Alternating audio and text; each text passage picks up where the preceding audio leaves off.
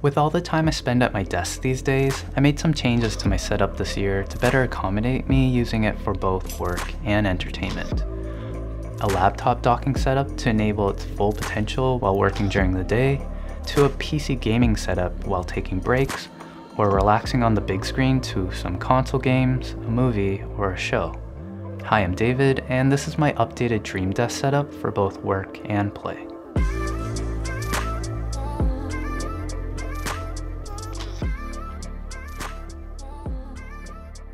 First and foremost, my desk setup is designed to be productive, and generally most of that is done on my older laptop. Similar to one of my older videos, I have my laptop docked on a monitor arm for additional flexibility. It allows me to easily access ports and power the laptop. I can reposition the built-in webcam for a better angle, and for late night emails and meetings, I can easily check in while occupied with other matters. And when I'm done, it moves out of the way and keeps the desk clutter-free.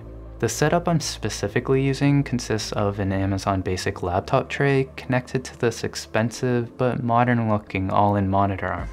To connect the laptop to the rest of my peripherals, I bought this Anker Thunderbolt docking station. From this dock, I can connect my USB keyboard, mouse, wired network, charge the laptop, and connect that giant LG 48-inch OLED TV, but more details on that later.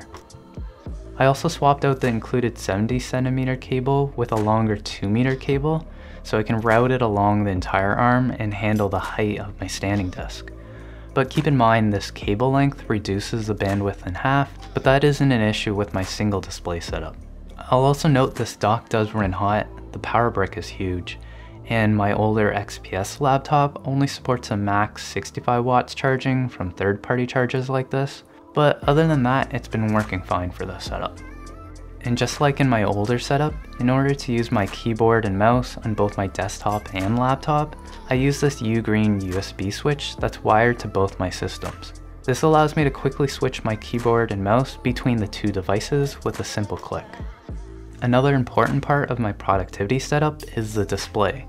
And what I'm using here is the LG C10 48-inch OLED TV as my main monitor screen.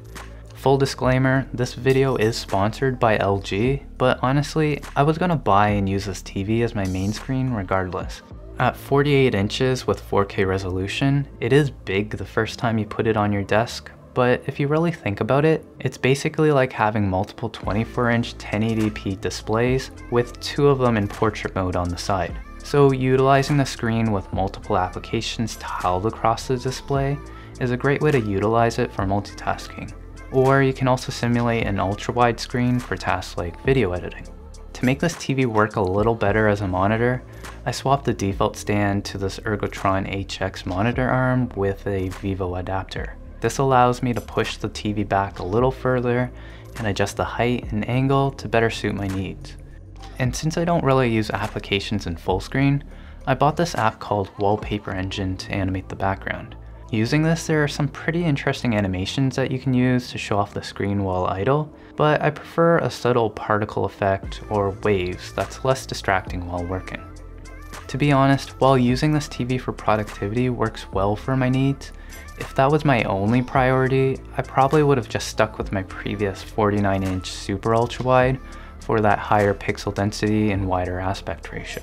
But where this LG TV really excels is the versatility to switch over and provide an unmatched entertainment and gaming experience.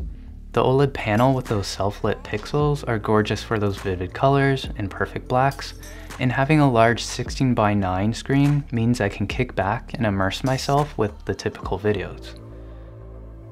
That chair I'm sitting on is the Logitech and Herman Miller Embody collaboration. It's not perfect for lounging like this, where a headrest would have been nice, and sometimes I wish it would lean back a little more. Also, I do keep an ottoman nearby for better leg comfort too. But for PC gaming, sitting upright with a keyboard and mouse, it's a comfortable chair, but with some caveats and an expensive price tag.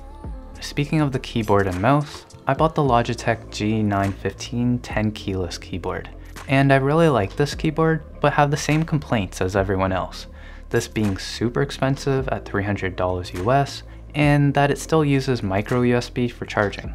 but there's nothing else like it in the market with the low profile clicky mechanical keys and Lightspeed wireless for low latency gaming. Same thing goes for that LG OLED TV for PC gaming. It's pricey at $1,500, but for the features you get with HDMI 2.1 support, 4K 120Hz, G-Sync and FreeSync support, and high quality HDR with the OLED panel, there isn't anything else like it.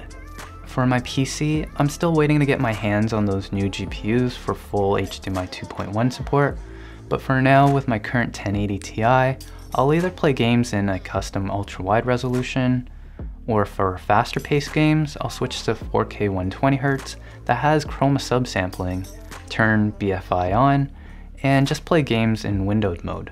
I also use the setup to play on my PS4 and Nintendo Switch, so with all these consoles, docks, and a PC, I put together this rack system with an IKEA Besta unit. It's still a little work in progress, where I've left room potentially for a new console. I might look for a better computer case that's designed to sit horizontally. I have a bit of cleanup to do with all the cables shoved in the bottom, but overall, I'm pleased with how I'm able to consolidate everything cleanly together and have a little extra table space. So that wraps up my updates to my dream desk setup for 2020. A place where I can work from home and escape to relax, all in a clean and minimal space. But hope you guys enjoyed this one, you know what to do, and I'll see you in the next video.